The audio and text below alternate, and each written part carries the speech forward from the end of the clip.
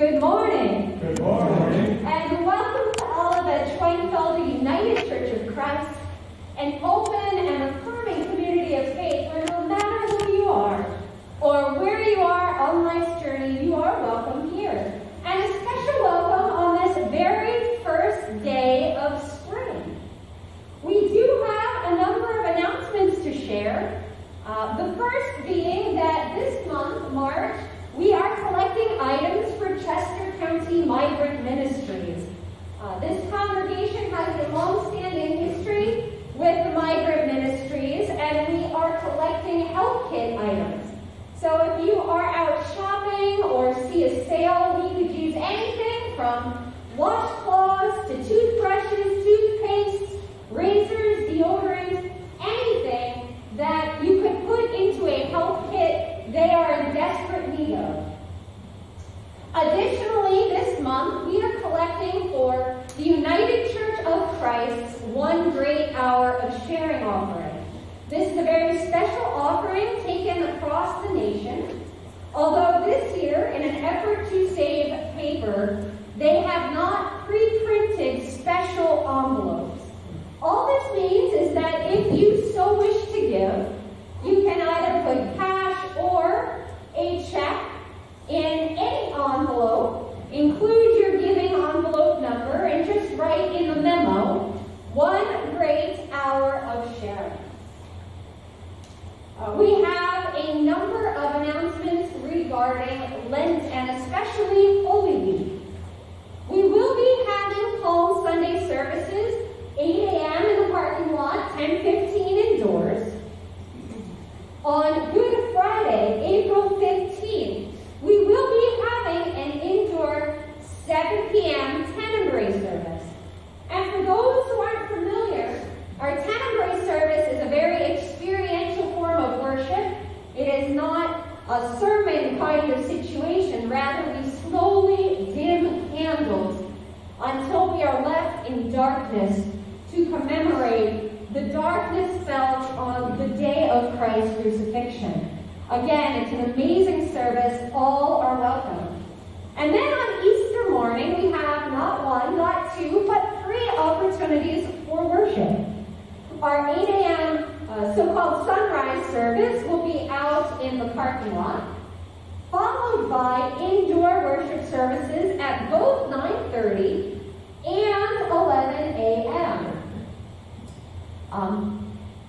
Then, as if the resurrection isn't exciting enough, the very next week, which is April 24th, we are currently scheduled to enter our next phase of reopening, wherein we once again bump up the sanctuary capacity, but most importantly, no longer have the social distancing. All of the signs go away. We have ushers, we have offering, we have readers, all of which we could use volunteers, by the way. And for those who have been craving coffee hour, we will be once again celebrating coffee hour starting April 24th outside in the grass just outside the Fellowship Memorial Hall. So if you are interested in helping with that first coffee hour, again, please contact the church office. As always, we continue to offer our online adult Bible study every Wednesday at 6 p.m. and an online prayer group every Wednesday at 7 p.m. That is an open space that anyone can join. You don't need a computer. You can call on your landline. As together we lift up one another and our prayers to God. Seeing as there are no other announcements this morning, there is one other announcement this morning. We will be ordering Easter flowers once again this year. And so I believe, and correct me if I'm wrong, lilies are $7, tulips are $6. Yeah, something like that, around there. And we will be taking orders if you want them in honor or in memory of someone.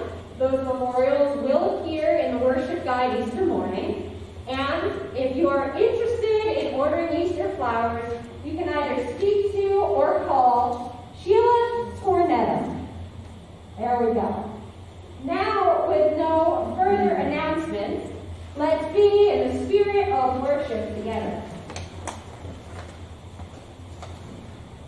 Our call to worship is from Psalm 63. Oh God, you are my God. I seek you. My soul thirsts for you. My flesh faints for you. As in a dry and weary land, there is no water. So I have looked upon you in the sanctuary, beholding your power and glory.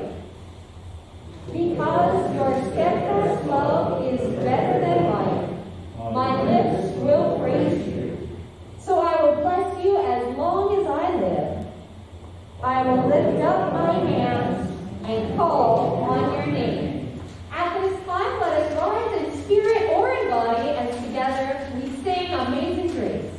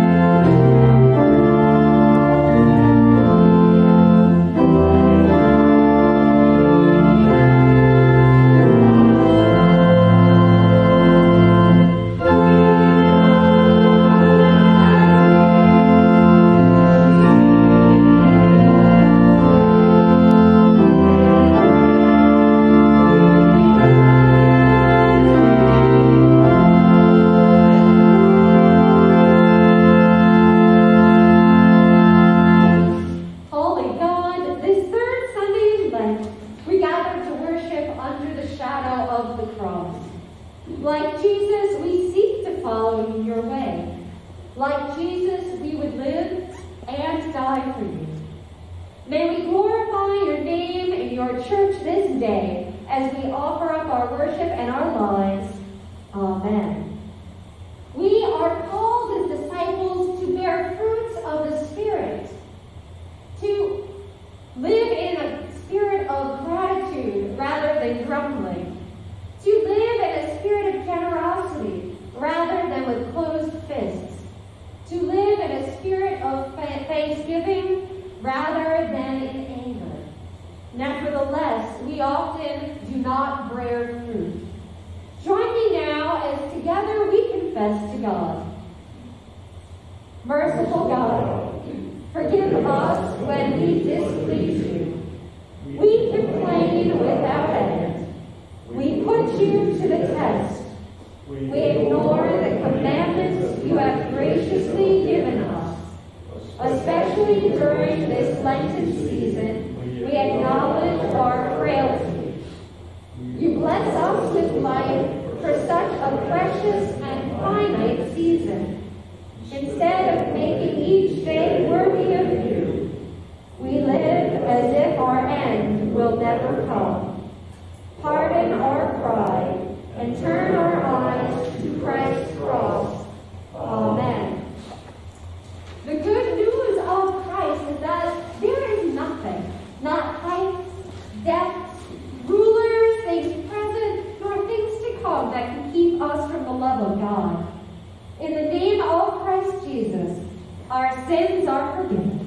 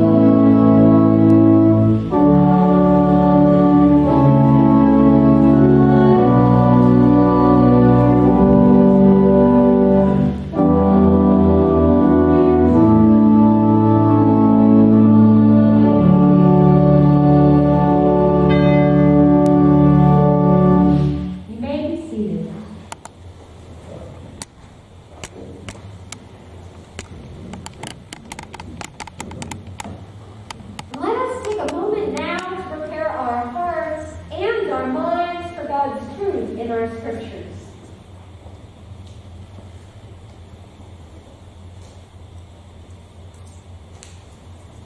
Amen. Our first lesson today comes from the prophet Isaiah, chapter 55, verses 1 through 9. Hear the words of the prophet. Ho, everyone who thirsts, come to the waters, and you that have no money, come, buy and eat. Come, buy wine and milk without money and without price. Why do you spend your money for that which is not bread, and your labor for that which does not satisfy? Listen carefully to me, and eat what is good, and delight yourselves in rich food. Incline your ear and come to me. Listen, so that you may live. I will make with you an everlasting covenant, my steadfast, sure love for David. See, I made him a witness to the peoples, and a leader and commander for the peoples. See, you shall call nations that you do not know, and nations that you do not know you shall run to, because the Lord your God, the Holy One of Israel, for he has glorified you. Seek the Lord while he may be found. Call upon him while he is near. Let the wicked forsake their way, and the unrighteous their thoughts. Let them return to the Lord, that he may have mercy on them, and to our God, for he will abundantly pardon. For my thoughts are not your thoughts, nor are your ways my ways, says the Lord. For as the heavens are higher than the earth, so are my ways higher than your ways, and my thoughts than your thoughts. And our gospel today comes to us from Luke chapter 13, verses 1 through 9. At that very time, there were some present who told Jesus about the Galileans whose blood Pilate had mingled with their sacrifices. Jesus asked them, do you think that because these Galileans suffered in this way, they were worse sinners than all other Galileans? No, I tell you. But unless you repent, you will all perish as they did. Or those 18 who were killed when the Tower of Siloam fell on them. Do you think that they were worse offenders than all others living in Jerusalem? No, I tell you. But unless you repent, You will all perish just as they did. Then Jesus told this parable. A man had a fig tree planted in his vineyard, and he came looking for fruit on it and found none. So he said to the gardener, "See here, for 3 years I have come looking for fruit on this fig tree, and still I find none. Cut it down. Why should it be wasting the soil?" He replied, "Sir, let it alone for 1 more year until I dig around it and put manure on it. If it bears fruit next year, well and good. But if not, then you can cut it down." The word of the Lord. Thanks be to God. We just heard in our gospel lesson Jesus telling a parable, an allegory, a metaphor story with a moral or a lesson to teach. I think we've all known that Jesus tends to preach a lot in these parables. He told a lot of them, in fact, on his route to Jerusalem, which is why many come up during our Lent journey. Now, to be clear, one of Jesus' best talents was for telling old stories, but changing them a bit and making them new. We see that he did this with Scripture all the time. He would quote the Hebrew Scriptures like the prophet Isaiah, but then put a new spin to it. I think that's what a lot of our best teachers and preachers do.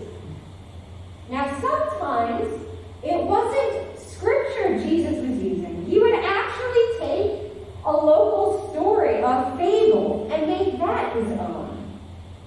Jesus could take a story that absolutely everyone thought they knew and give it a whole new meaning. And believe it or not, today's parables was one of those. It wasn't a story that Jesus just came up with on the spot. Rather, it was a story that was in other ancient Near Eastern literature. I think of it a little bit like Aesop's fable of the tortoise and the hare. Now, you may never have read the actual fable about the tortoise and the hare. You may not own a volume of Aesop's fables, but I guess if we polled the congregation, most of you would know that slow and steady wins the race. Am I right?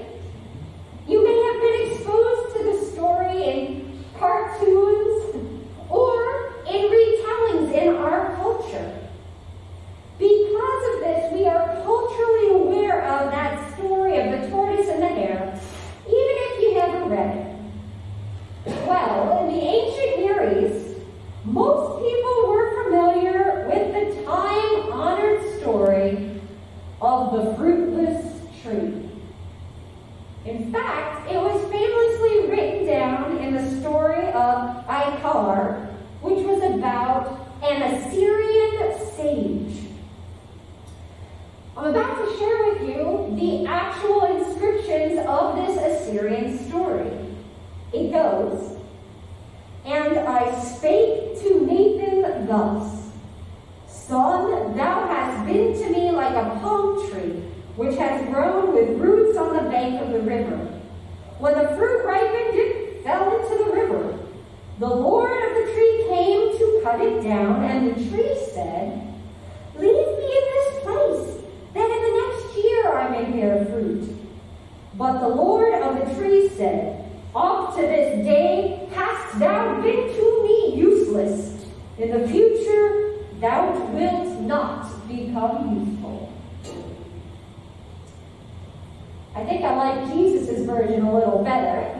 But if you were able to follow, you had a tree that was not producing fruit.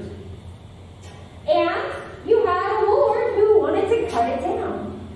The tree begged for one more season to produce fruit. But in the end, the Lord decides the tree is useless and decides to cut it down.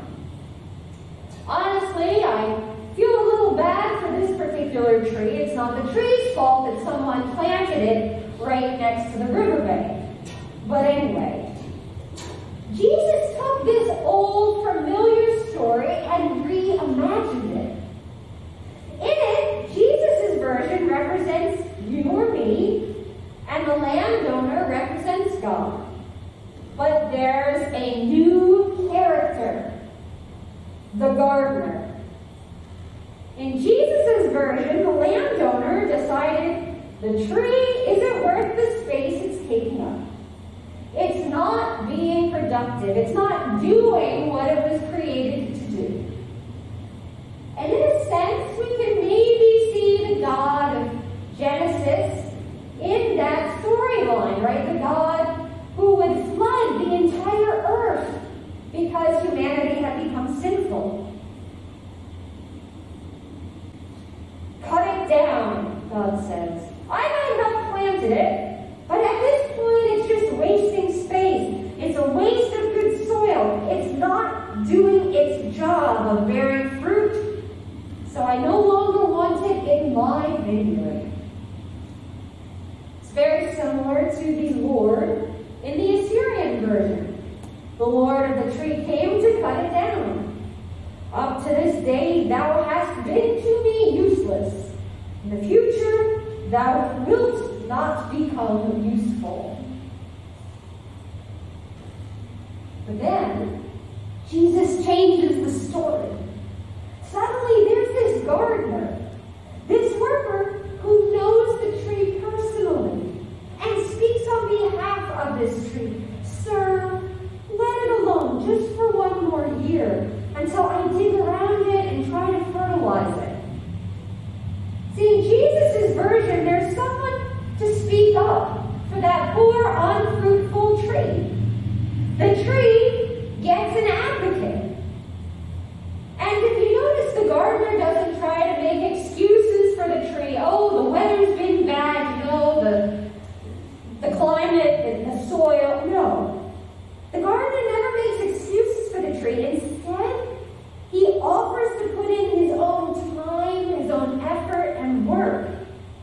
This gardener, this advocate, is willing to pay out of his own pocket for the fertilizer, do the back-breaking work of digging all around the roots, and is willing to give up his time to try and make this tree fruitful. Why? Why spend his limited time and resources on this waste of a tree? Folks, it's because that's who Jesus is. And that's what Jesus does. And it doesn't make logical, rational sense for Jesus to advocate for us any more than that gardener for that one tree. In many ways, we waste the wonderful lives that God has planted us in. I mean, we're supposed to, as Christians, produce fruits of the Spirit. We're supposed to be radical beacons of generosity, open-mindedness, forgiveness, compassion, and faith. People out there are supposed to look at us and be astounded. They're supposed to see the ways that we live, the words we speak.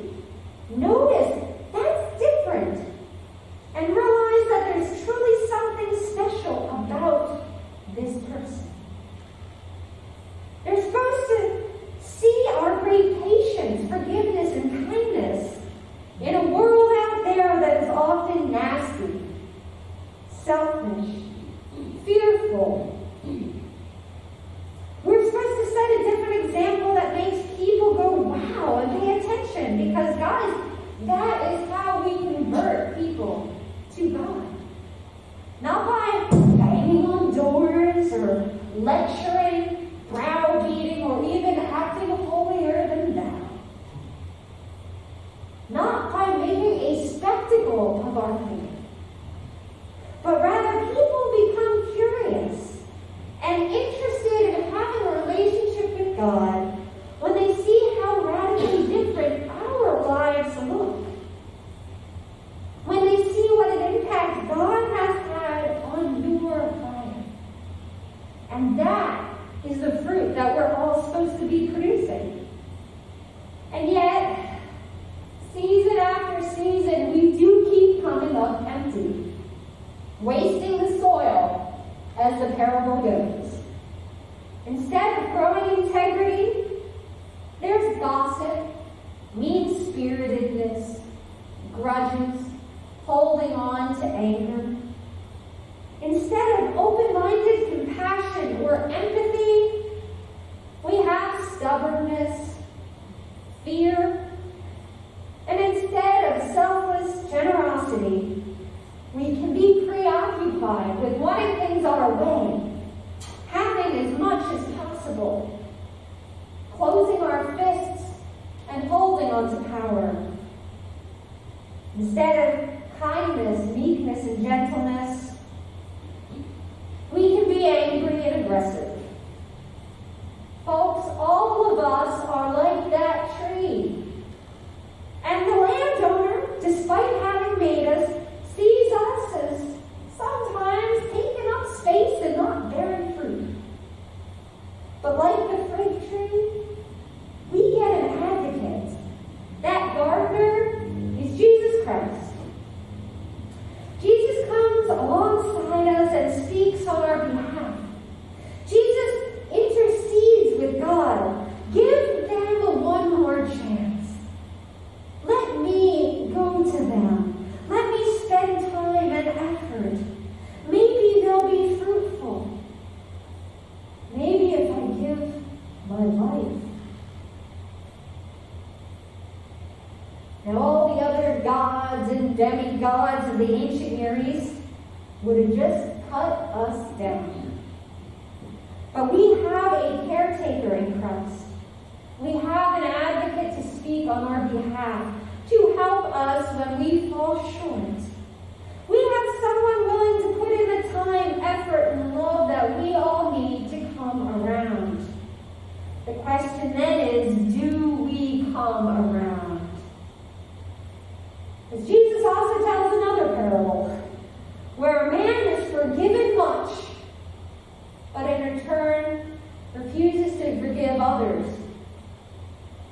I think a good measure of all of our fruitfulness is whether we're willing to be gardeners and advocates for others.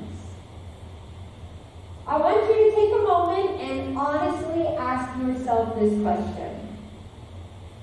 Is there somebody in your life who you feel isn't worth the soil? Is there an entire group or a segment of society who you think isn't worth the soil? Someone who has lost their right to be in our vineyard. Is there any one person or any huge category of people you can think of who just feel unworthy or even a waste of our time? Someone who has lost or never even earned the privilege of being a productive member. Because I think the true measure of whether we're being fruitful for God is whether we are willing to give of our time, our resources, and our compassionate concern for those other trees out there that might be about to be cut down. Why? That's because the good news is that Christ doesn't cut us down. In Christ, no one is deemed worthless or too far gone. In Christ, no one is considered too wrong, too sinful, or too much of a lost cause. Our gardener and advocate loves each tree, loves each of us even more than his own life. It's good news and a great gift. So this third week of Advent, let's try to be worthy of it. Amen.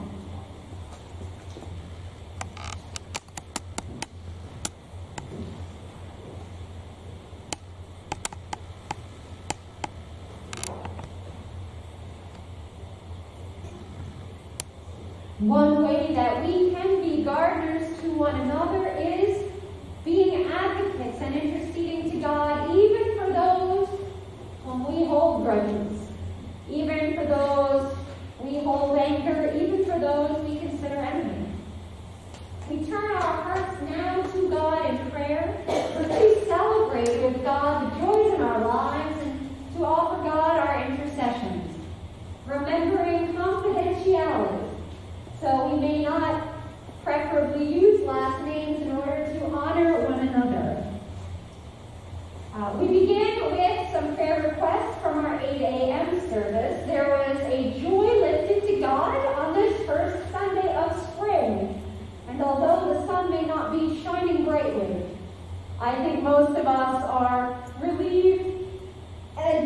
thankful that there is new life beginning to spring forth, blossoms on trees, bulbs sprouting, birds singing. And so we give thanks to God for the cycle of new life that we are entering.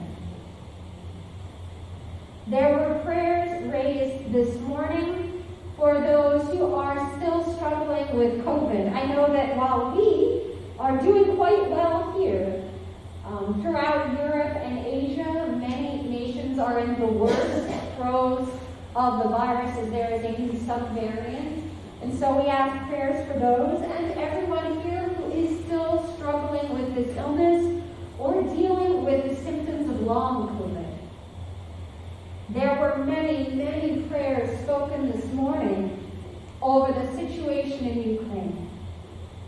And so today we pray multiple prayers. We ask that God provide safety for those civilians in Ukraine who are facing attack.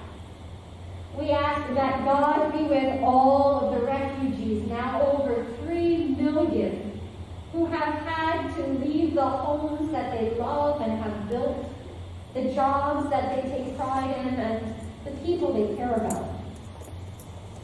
We ask prayers for all of the people in all of the nations that are welcoming refugees, who have opened their gates and their borders, have opened their arms and provided food, shelter, and relief to those who are fleeing. And finally, trying to be good partners, we pray for each and every Russian soldier, remembering that any conflict like this is bound to cause trauma and moral injury to those fighting it. In addition, we pray for many of our members and friends. Today we continue to pray for Scott, that God be with him and give him strength and comfort. We pray for Merle, who is awaiting a transplant. We pray for Deb for chronic pain and other issues. We pray for Ginny and our other shut-ins. We pray for Marianne as she continues cancer treatments. We pray for Dane, his brother Chris, and their father, who had a procedure this week. We pray for Tony's mother, Connie, as well as Donna. We continue to pray for Lane, who is recovering from stroke. Are there other prayer requests to lift up this morning? Yes. For my friend Susan, that she healed. We pray for Susan this morning, prayers of healing. Are there others? Yes. For Jerry, who just got out of the hospital. Jerry? And for Art, who unfortunately died of COVID while waiting for stem cell transplant. All right, so there are prayer requests for Jerry, who has just recently got out of the hospital, but there's also prayers for the family of Art, who has just died of COVID. And we ask that God welcome him into the church triumphant and comfort all of those who love him. Yes. My niece Holly is struggling with grief over her death of her father, and Eric, who is struggling with addiction. All right, so who's the first one, Holly? We pray for Holly in her grief this day, that God comfort her, and we also pray for Eric, who is struggling with the illness of addiction. Others. I ask prayers for Felix, who is going to be having in the next few weeks a commutation hearing over his juvenile life sentence. And so we ask prayers for him and for that board. Are there any others? Yes. Barbara, for healing. We pray for Barbara and ask God for our healing upon Barbara. All right. Seeing no others, let's be in the spirit of prayer. Gracious and loving God, we are so grateful that you sent us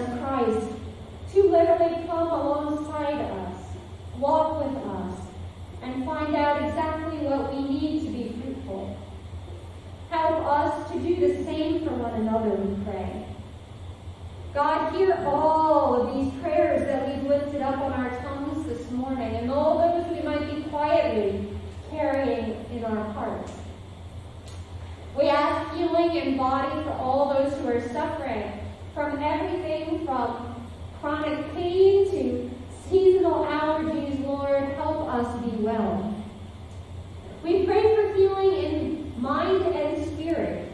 Be with those dealing with memory loss or dementia, grief or depression, anxiety, thoughts of suicide. Lord, be ever present with those dealing with addiction of any kind or eating disorders. Lord, finally, we ask for peace in the name of Christ, the Prince of Peace. We pray for those in Ukraine and on the border with Russia. But we also pray for the street corners of Philadelphia, where angry guns preach a gospel full of hate. Be with us and heal us, we pray. In the name of our Savior, our Father, who art in heaven, hallowed be thy name. Thy kingdom come, thy will be done on earth as it is in heaven. Give us this day our daily bread, and forgive us our sins, as we forgive those who sin against us. And lead us not into temptation, but deliver us from evil. For thine is the kingdom, the power, and the glory forever. Amen. Let us rise in spirit or body for our final hymn, In the cross of Christ I glory.